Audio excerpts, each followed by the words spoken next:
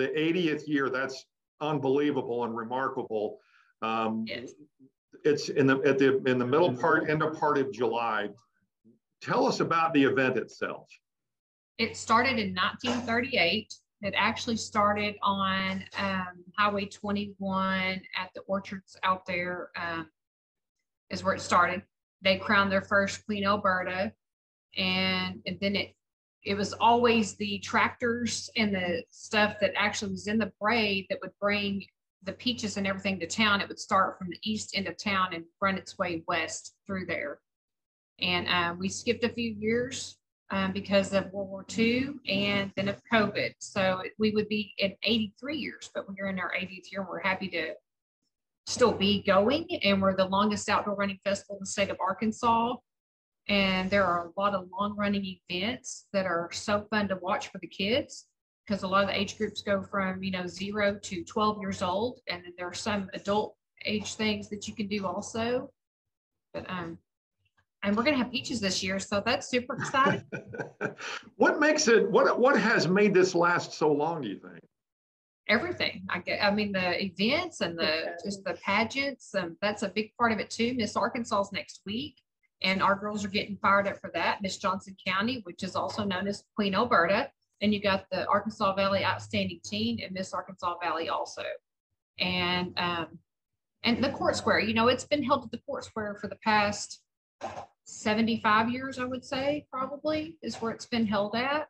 And I appreciate them letting us have it downtown and showing the beauty of our town too, of how we've grown. It seems the atmosphere just seems to bring people back a lot. It does. And I think the craft events, the craft fair and the food trucks have a lot to do with it too. And me finding those perfect people to fit everything. And got a lot of new food trucks this year. I can't wait to try them. Alex, we'll talk to you in a second about events that'll be going on or entertainment that'll be going on those 3 days.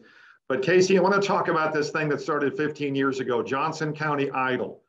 Explain what that is.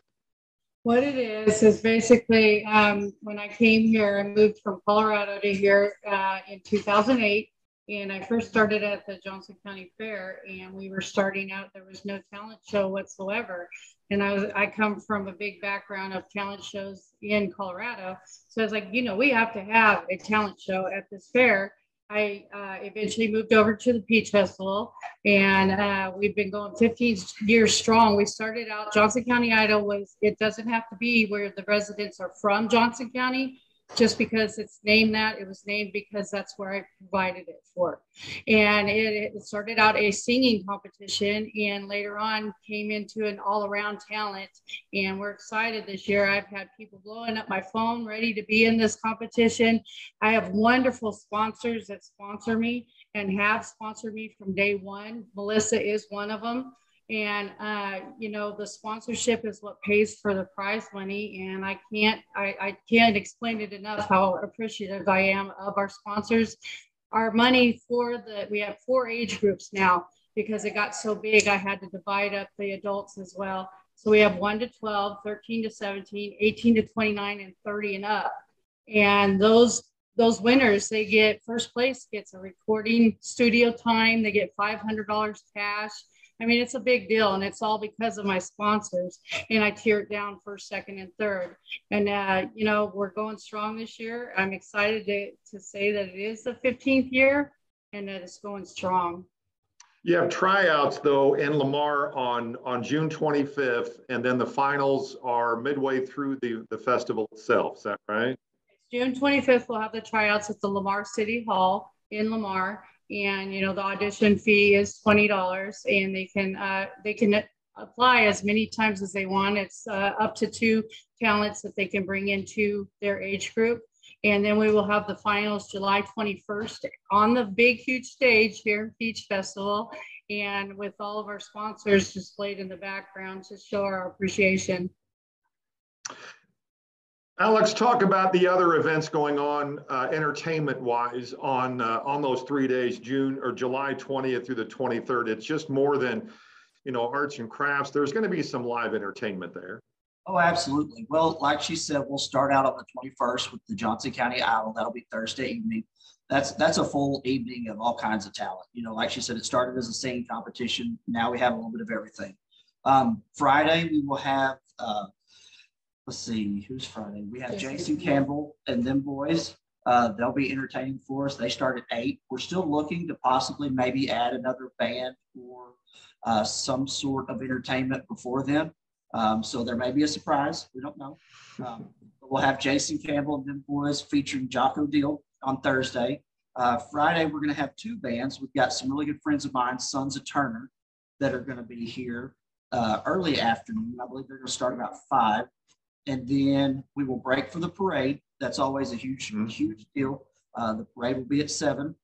And there's going to be some surprises at the end of the parade too. So you definitely want to stick around. There may not be some flash mobbing going around. So definitely come out for that. And then right after that, we're going to Funk Factory, who is a really awesome band. They're a 9-piece band.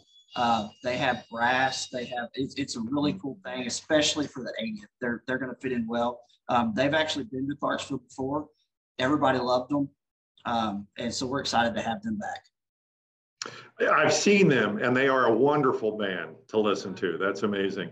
And that is, you know, having that kind of entertainment really is another aspect of why this has been so popular over the years. Is that right?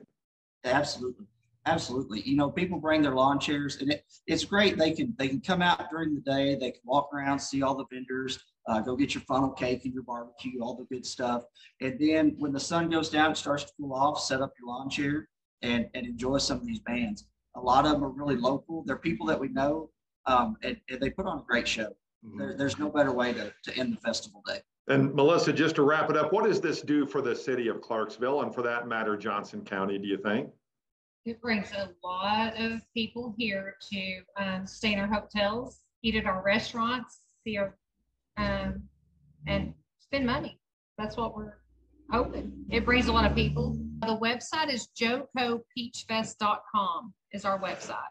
And I also know, or have seen on the Facebook page, Johnson County Peach Festival, you have all this information on your Facebook page as well. Yes, sir. Yes, sir. We sure do.